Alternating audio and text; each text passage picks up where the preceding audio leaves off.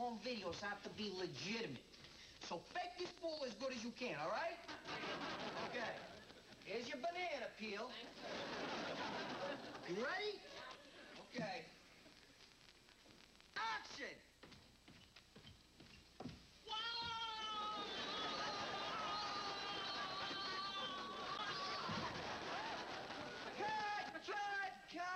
Cut!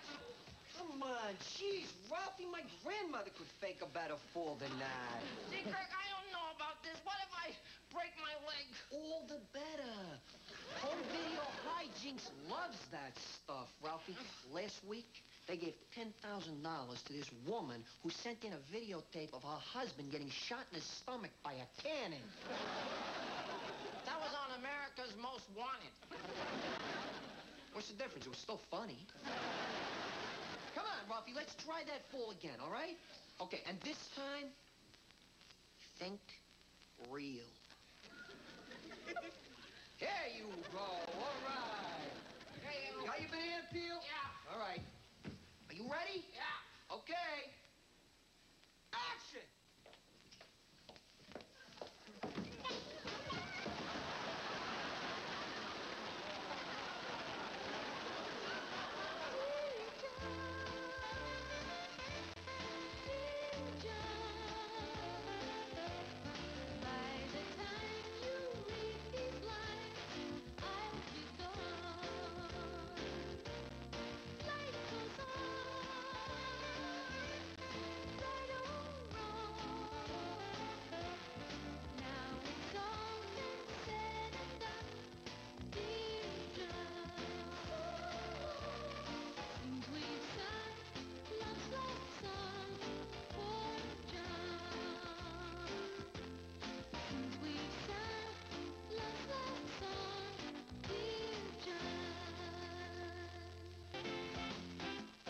John is filmed before a studio audience. Wonderful, Mary Beth. Why don't you share it with everybody? Everybody, Mary Beth would like to tell you a little good news. Oh, good. We can do with some good news. So, Mary Beth, what's the poop? Well, it's not all that good. You know this airline magazine, Above the Clouds? It's the one that they keep in the seat backs behind the barf bags. Those are barf bags? Well, that's the last time I hyperventilate into one of those. The magazine has interviewed Mary Beth for a job on their writing staff. Now, isn't that sensational? Oh, Mary! You're going to be a magazine writer? That's wonderful. Well, not quite. Get this. Before they give me a job, they want to see a sample of my writing. Boy, oh boy. Excuse me, did you wear that dress to the interview? Uh-huh. And they still want to see if you can write? Now, that is a tough company. I have some things I wrote in college, but I'm not sure they're good enough. Maybe my ex-husband was right. He said the only thing I should be writing is a shopping list. Reminds me of my third husband. He said he just wanted me to stay home and be his love slave. Oh, good men are hard to find. John? Yeah. Could you take a look at some of my writing? I could really use some guidance. Whoa, Mary Beth, if it's guidance you want, you should come to me. When Tom Clancy was writing his novel, The Hunt for Red October, he called me on the phone. He said, Kirk... I suppose this is going to be one of those long, stupid, nonsensical stories that turns out to be a pack of lies. Wrong. This is going to be a short one. All right. So anyway, Tom Clancy calls me. Kirk, later, please. Mary Beth, I would really love to help you out, but I got to be honest with you. You know, when it comes to giving criticism, I tell it like it is. Sure, Mary Beth's an adult. She's had to deal with criticism before, right, dear? Not that I can remember.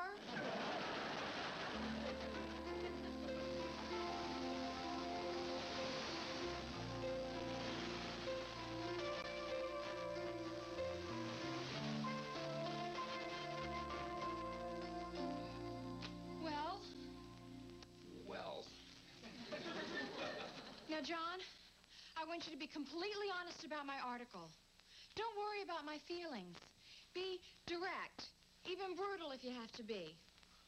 Now tell me, what did you think? Well, let me see how I can put this. Mary Beth, your article is nicely typed.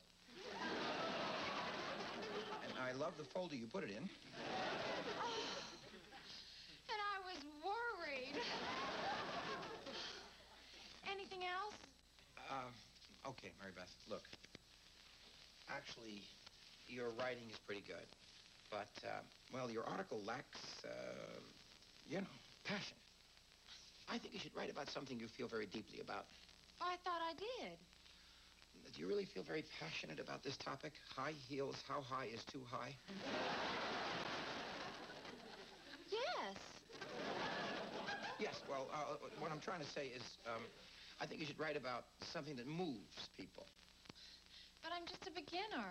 Well, that doesn't matter. One of the most powerful things I ever read was written by a little boy who'd never written anything before in his life. Yeah, his name was Carlos. I worked in his village when I was in the Peace Corps. You were in the Peace Corps, John? Yeah. How adventurous. Oh, that it was. My first winter in Guatemala taught me a great lesson. Never build a fire in a grass hut. Anyway, I was telling you the story that little boy Carlos wrote. Even though he could barely read or write, he wrote a very powerful story. It's very moving. He wrote about this river that ran through his village. Now, the people of the village always believed that the river led to a city of gold. So he wrote about this little boy who took his father's canoe and went down that river. He traveled for days and days without ever seeing a soul. He was weak from exhaustion and hunger, and when he finally came upon a village, it turned out to be his own. The river had run in a circle, and he was home. And the city of gold was his own village. Oh, John, that's a beautiful story. Hmm. And you know what? I think I understand. I have to find my river. Oh, that's very good, Mary Beth. Very good. Yes, and I'm sure you will. Thanks, John. I can't tell you how refreshing it is to be around a man who takes me seriously. What do you mean? Well, most men just want to take me to bed. Yes, well, I'm sure they're just trying to find their river.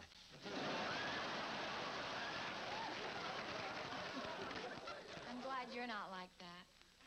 I suppose that's one of the charms of an older man. Yes, it is. Oh, John, thank you. I'm going to go right home and take a warm bath and come up with a really great idea for my article. Okay. Oh, and Mary Beth, when you're writing, remember, when the heart speaks, the soul listens. When the heart speaks, the soul listens. Yeah. There's no end to you, John. Really, you're an adventurer and an educator. Well. And you're a poet. Is there anything you don't know about? Yeah, how to say my hut's on fire in Guatemalan. Night, John. Night.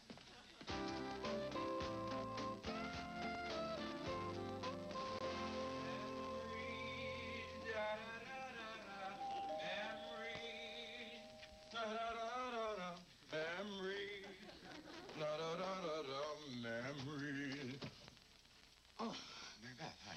John, I know it's early, but I wanted to catch you before you left for school. Oh. Here. Well, what's this for?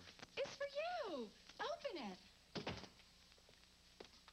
Wow, it's very beautiful. What is it? It's a paperweight in the shape of a heart. Oh. I hope you don't already have one. No, not that I can recall. Well, thank you.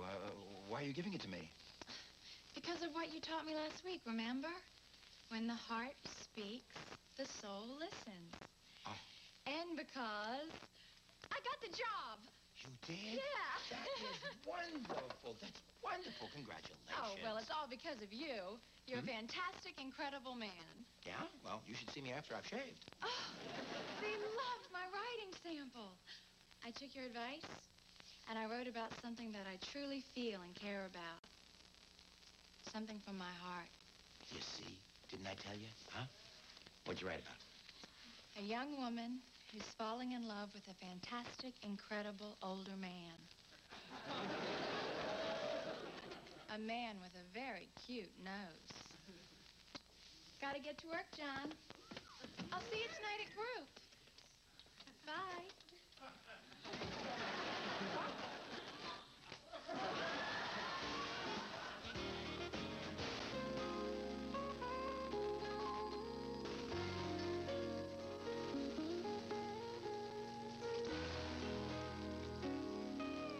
You killer, you. No, this is ridiculous. She's just a kid. She'll probably be over it by tonight.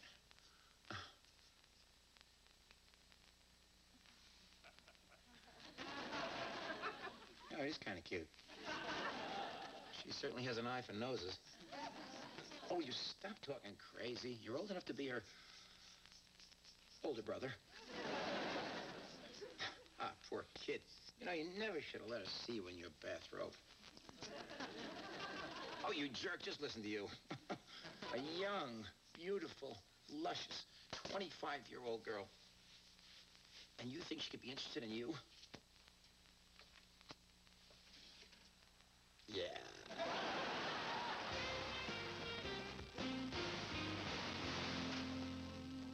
Yeah, bum, bum, bum, bum. Hey, Ralphie. Guess who just received a letter from Home Video Hijinks in Hollywood? Yes! Who? Us, my friend. What does it say? I didn't open it, Ralphie. We're partners. Remember, we agreed to share everything. Wow. Thanks, Kirk. You get the excitement of opening the letter, and if we win, I'm the one who has to fly all the way to California. Why can't we both go to California? Because they only fly one person for a video, and as we both know, this project is my brainchild. Kirk, you don't have a brain, and if you had a child, it wouldn't have a brain either. Before you start fighting to see who gets on the plane, don't you think you should open the letter first? All right, open it, Ralphie.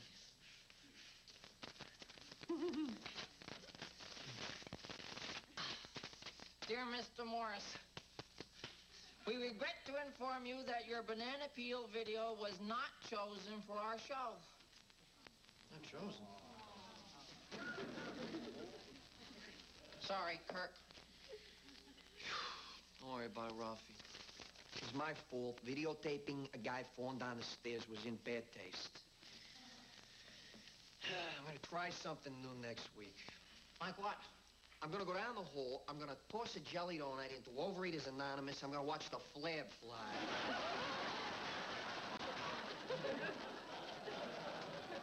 Congratulate me, everybody. You're looking at the newest staff writer for Above the Clouds magazine. Whoa!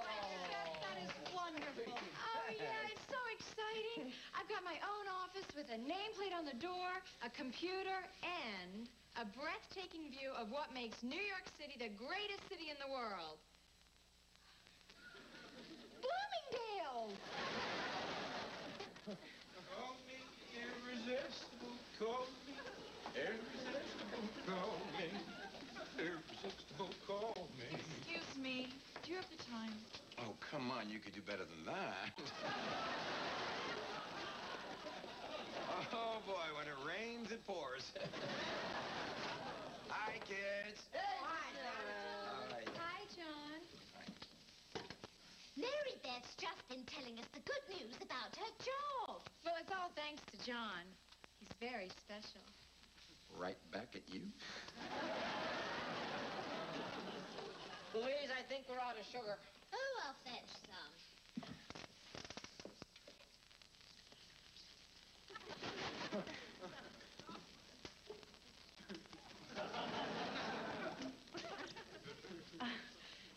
Excuse me, Mary Beth, I think this is where I sit. Oh, I'm sorry. I'll move over.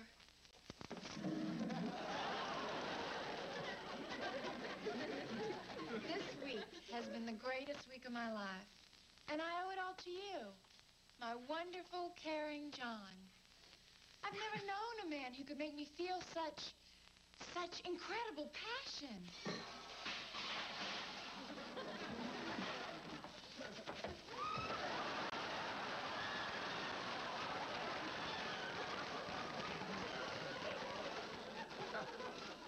can I say? I do what I can. And you do it better than anyone I've ever known. Do what? We don't mean to pry, but do exactly, what? I finally found the man that makes me soar like an eagle. John? John Lacey?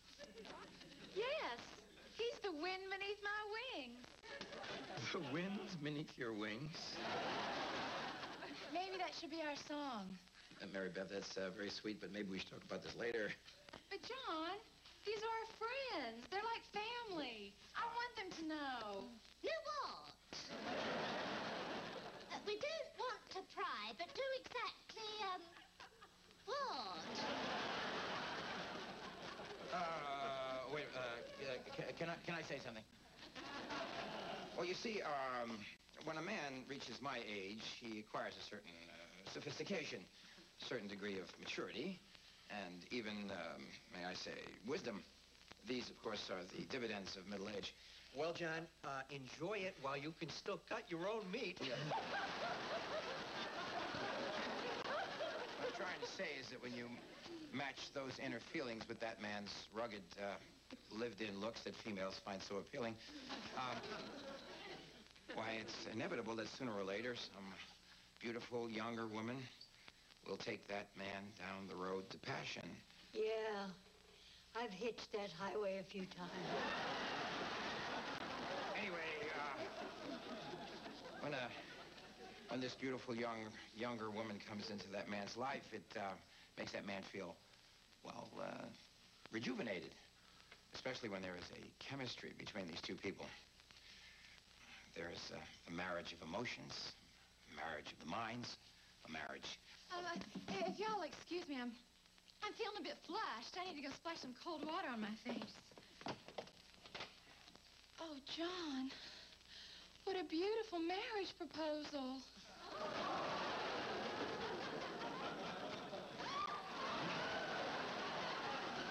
Marriage? I wasn't talking about marriage. This is crazy. Did anyone hear me propose marriage? No. She misunderstood everything I was trying to say. I wasn't intending to marry Mary Beth. Oh, so in other words, you were just using her. Or should I say rejuvenating yourself? Oh, come on, Kate. No, look, let me explain John, something. before you say anything, let me tell you man to man how I feel about this whole see-me escapade. At this moment, I am very, very proud of you, John. Stop this, please. Now, come on, I was not proposing to her. Look, because I helped her with her writing, she developed a crush on me, and I was just trying to tell her how flattered I was. But believe me, nothing happened between us. And nothing ever will. Oh, what a shame. And Kirk was so proud of you. Well, John, you'd better tell Mary Beth and do it gently. Otherwise, you're going to have a broken-hearted young lady on your hands. Oh, God, I hate to do this. I'm really not very good at this. Oh, John, there's nothing to it. I do it at least once a week. You just do it. You just let her down real easy. You just let the air out real slow. Don't listen to him, John. He's talking about his inflatable doll.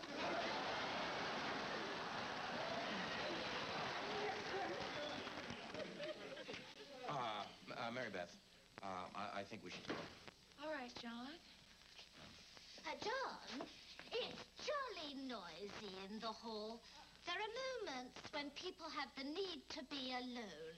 Why not use the storage room? It's very private.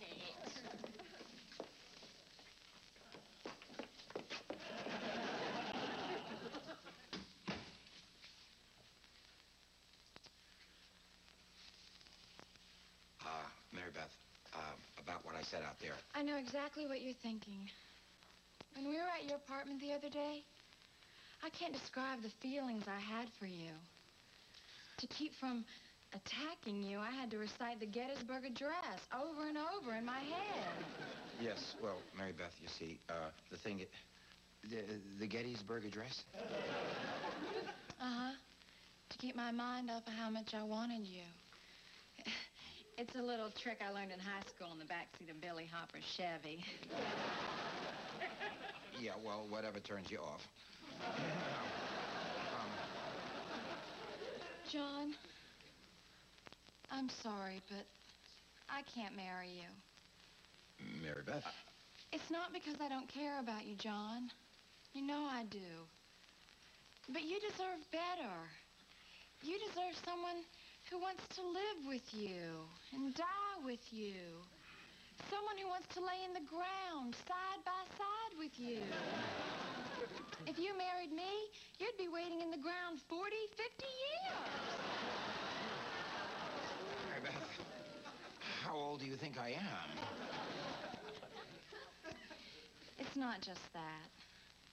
When you proposed out there, I realized I'm not ready to get married again. Well, thanks to you, I've got a new career, and right now, my work comes first. Yeah, of course it does. Mary Beth, I just want to thank you for making an older man feel so young and so wanted. To be honest, I think the feelings that I have for you are simply the feelings that I have for a very special friend. I feel the same way about you. Do you mind if I give you a hug? Just one friend to another? Be my guest.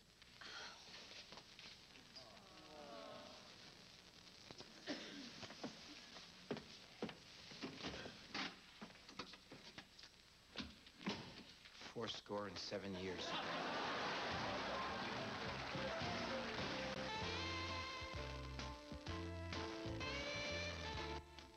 Coming up next, Sam leaps into the high seas for a nautical romance on an all-new Quantum Leap.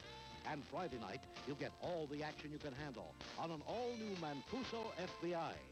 And Kaz and Battles fill a double bill of action with back-to-back episodes of Hardball. An all-new action-packed Friday night, only on NBC.